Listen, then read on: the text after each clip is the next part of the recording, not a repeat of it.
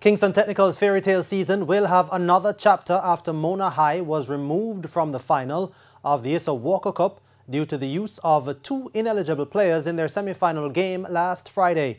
More in this report.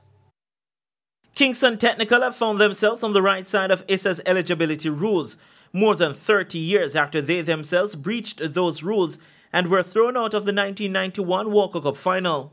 This time, KT have been given the opportunity to win a third Walker Cup title after Mona used two ineligible players in their semi-final victory on Friday. Head coach Sean Charlton says he will use this new lease on life as a teaching moment for his players.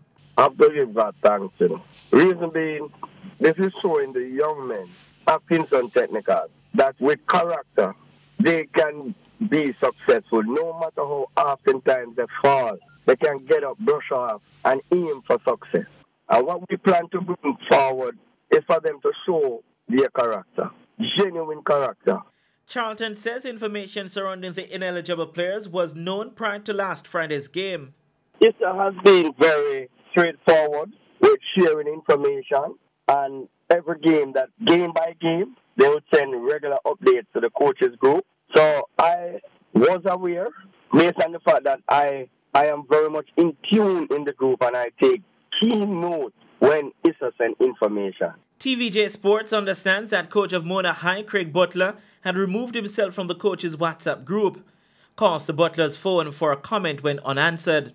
Issa President Keith Wellington declined to comment on the ruling, reverting to a release sent early on Tuesday. It's understood that the two players were shown red cards in their final game in the Manning Cup on December 17, which based on Issa's rule would mean they were suspended for the Walker Cup game. Kingston Technical will now meet defending champion St. Catherine High in the decider. The final of the Walker Cup has also been moved to Saturday at 1 p.m, with the Manning Cup final set to kick off at 3:15 at the Stadium East Field. Renata Brown for TVJ Sports.